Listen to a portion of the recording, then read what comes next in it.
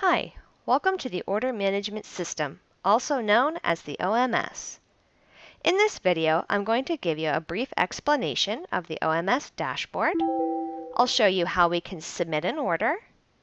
I'll show you how we can make revisions to that order, how you can sign an insertion order, how to approve your order, and how we can search for our order within the system.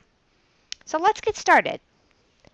Now once you log into the OMS using your username and password, you'll be taken to the dashboard. Let's talk about some of the items we see on the screen here. So you'll notice that your orders are grouped together according to any actions required. So these are pending orders. They have not yet been submitted for testing.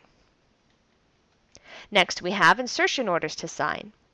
These are orders that are awaiting your signature on that insertion order. Then we have pending order approvals. So any orders that have been submitted and tested and are simply awaiting your approval will be located here. And lastly, any recently completed campaigns will appear underneath. Now let's show you how we can submit an order. To place an order, you're going to come to the top right of your screen and click on the Create Order button. You'll see some basic information populate, such as your company, the username for the individual who is placing this campaign, and you'll be asked if you're submitting a multiple email drop campaign. Now, an example of a multiple email drop campaign would be a campaign that needs to deploy on multiple dates. So if you had a campaign that needs to go out once a week for the next 3 weeks, you could click Yes and indicate the number of drops that you are submitting. But for the purpose of this demo, we're going to show you a simple single email campaign. Next, we can see the different signature methods for the insertion order. You could choose to send yourself an email by clicking on this option here and choosing the signer email from one of these available drop-downs. The easiest way is to simply sign within the OMS dashboard. So we're going to click on that and hit Next. The next thing we'll see is our order form, and it's going to ask you what your order type is. The most common type is email.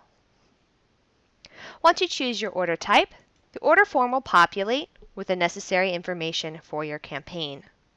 Let's talk about this order form for a second. So first you'll have your basic details, where you can give your campaign a name, which, keep in mind, the order name will pull over into your tracking. So make sure you name your campaign in a way that makes it easy for you to remember and recognize. Then you can put in a PO number, so if you need an additional identifier for your email campaign, you can add that.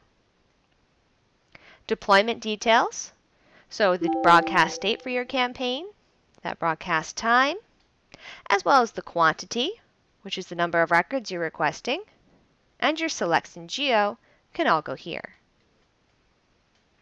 Next, you'll be asked for the email testing details, so you can provide the from line and subject line of your email, and any test and live seeds. The test and live seeds should include a copy of any emails of people who need to be copied on those test and live seeds. So for people who need to review the test and would like to receive a copy of the live seed for confirmation purposes, should be placed in here.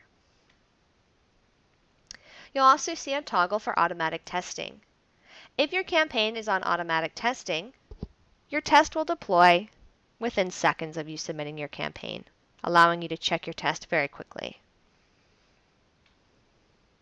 And finally, you'll be asked for any additional details. If you are providing any one of these 3 items, simply let us know by clicking Yes or No. If you have any special instructions for the campaign, for items that you did not see listed above, you can put them here. And at the bottom, we have our file uploads. Here you can upload any files necessary for your order. For example, you could upload your creative, or you could upload a suppression file. You could either choose to browse for your files using this button here, or you could simply drag and drop your files into this box. You can drag as many files at a time as you'd like. Let's show you what an email form looks like once it's filled out.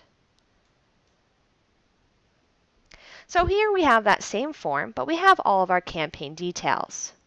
We have our campaign name. We have all of our deployment details.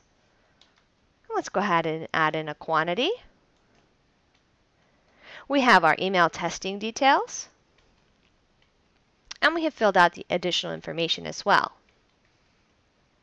At the bottom here, let's go ahead and upload our files. So we'll need a creative, and I indicated yes for suppression file above. So let's add a suppression file. Now when you drag and drop your files into the box, they'll appear underneath. The system will kind of guess what your file is depending on the extension. So for example, my creative here is an HTML file, so the system was able to guess that that is probably my creative. But an Excel file could be any number of things. So in this case, I need to indicate what that file is. In this case, that's my suppression file. Now that all of my order details have been filled out, at the bottom I have two options. I could choose to save my campaign, which will create a pending order. It will not submit for testing, and I can go back to this order at any time to make any changes needed. Or I could choose to save and submit my order, which will create my order as well as submit it for testing. Because I have all of my details, I'm going to go ahead and click Save and Submit.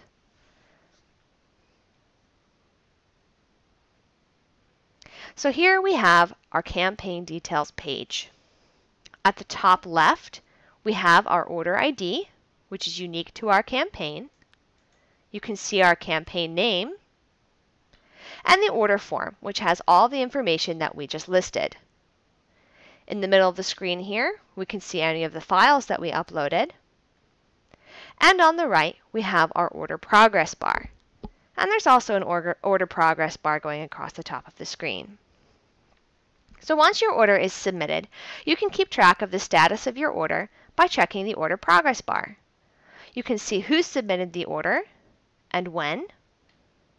And you can see as your files are approved and when your test has gone out. As our team reviews your order form to ensure that all of that information that is necessary is filled in, this will also be checked off. Now once all of these items have been met, we'll also be able to approve our order. Right now we cannot approve our order, and the orange text below will let us know what is causing us from not being able to approve our order.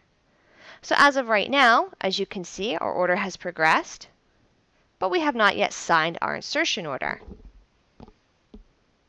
Now let's say you got your test and you wanted to make a revision. To make a revision, you'll come to this revision box located in the middle of the screen, and you'll click on the Add button. This will open your order form, and at this point you can change any of the items on the form. So for example, I could change my broadcast date, or maybe I wanted to change my subject line. Let's go ahead and make that a little shorter. Now one thing to note, when you're making a revision, if you make any changes to the from line, the subject line, or the creative, it will automatically re-trigger a retest. Let's go ahead and upload a new creative as well.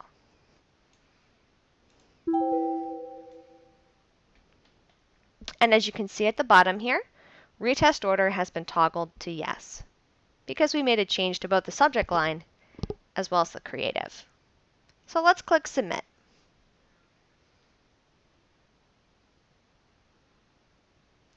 And now we can see in the middle of our screen all the different revisions that we submitted. You can see we have a number 3 because we made 3 different changes. And if we wanted to look at what those changes were, we could click on All and see an overview of the changes that we made. We can see that we changed our subject line and we uploaded a new file. And under our order progress bar, we can also see that the campaign has already been retested. Now we still can't yet approve our order because our insertion order has not yet been signed. Now there are 2 different ways that you could sign your insertion order within your OMS. The first way is to come to the Billing tab of your order. If you click on the Billing tab, you can see the different progress for your insertion order. You can see it has been requested and it has been sent. To sign it from within the billing tab, you would click on this drop down here, where you can either choose to sign electronically within the OMS, or if you needed to, you could forward it for electronic signature. You can also sign your insertion order from the dashboard. I'll show you what that looks like.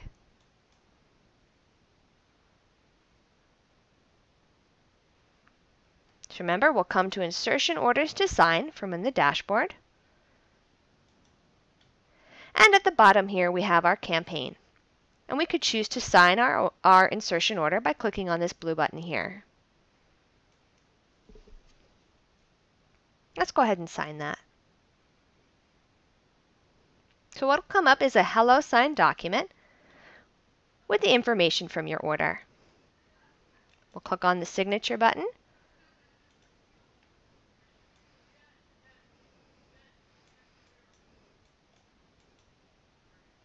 We'll print our name. And then we'll click Continue, and I agree. So now you can see our order has disappeared from this box because we no longer need to sign our insertion order. Now, if we're wondering where our order has gone, we could come to the Orders tab to search for it. Within the Orders tab, you'll get an overview of all the orders in the system, completed or otherwise. Now, the most recent campaign is going to appear on top. We could also search for our campaign using this quick search tool, which is always located at the top as well. Using the quick search tool, we could look for things such as the order ID. We could look for the campaign name. We could even look for the from and subject line of our email. So for example, if I was trying to find our most recent campaign, I could type in the order number, hit enter, and the system will pull up our order for us. There is also an advanced search tool. If we click on that here, you can see we can still search by our order ID or order name, but we can also filter through using order type, order status, and such items as the broadcast date range. And we can sort by any of these items here and choose to sort by either ascending or descending. So let's show you how you can approve your order. Let's go back into our order here.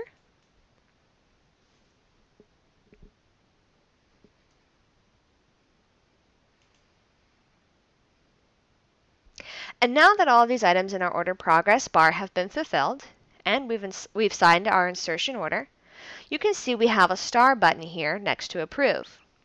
We could either choose to approve it right here from the order progress bar, or once again, we could approve it from the dashboard. When we click approve, the system will ask us to please confirm the broadcast date, time, and time zone once more. If we wanted to, we could make changes to these. So for example, I could remove that time, or we could alter the broadcast date. Now, one thing to note about broadcast time, this is an optional field. If you do not have a broadcast time listed, the campaign will simply deploy as soon as possible on the date that you had chosen. Let's click approve. So here we see our campaign has been approved. It has been tested, it has been approved, and when it goes live on the 15th, as we see here, we'll also see this check off here next to confirm order, and we'll also see this check off when our live seed is sent.